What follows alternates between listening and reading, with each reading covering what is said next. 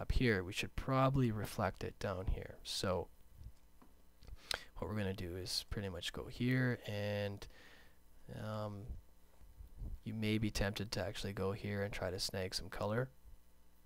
Sometimes it works, sometimes it doesn't. Some of the reasons why it doesn't work is because it's taking kind of a rough guess of, well, of the low resolution preview image. So guaranteed it probably is not going to be exact as to what is really in the Photoshop file, but it's pretty close. Okay, so you can go through here and you can like select any color you want, pretty much. Now ideally what you would do is go back to the Photoshop file, okay, and you would go right in here real close, you see, and you would use this little tool right here. And there's different couple ways to do it. You could actually go in, and you'll notice on a color slider, okay, you just sample, right, and you're going to see the CMYK breakdown, 27, 0, 86, 0. This becomes your mantra, 27, 0, 86, 0. Go back to Illustrator. Go in here and you see, oh, it's different. How about that? What was the mantra? 26, 0, 86, 0. Pow. Now you know that this green is exactly the color of that green in there. Done. Now all we got to do is save this thing. Go to save it. And we're going to save it as an EPS. You can export it. Just do this, save as Adobe PDF. Save it to the desktop. Gonna save.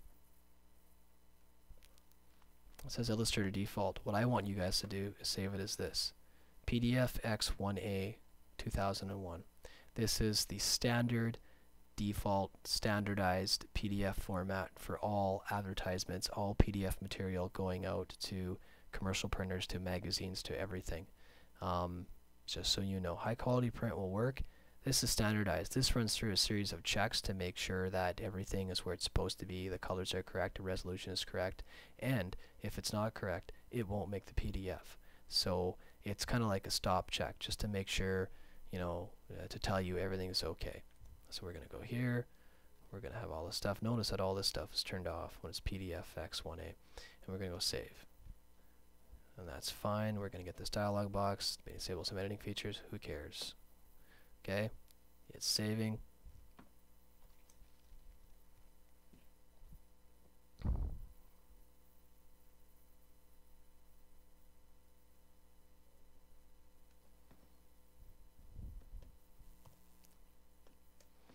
We're going to hide Illustrator.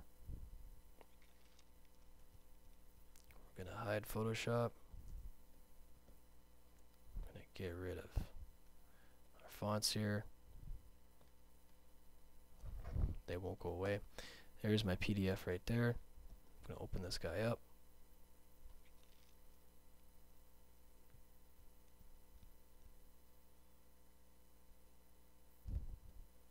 There you go. There's your ad in all its glory.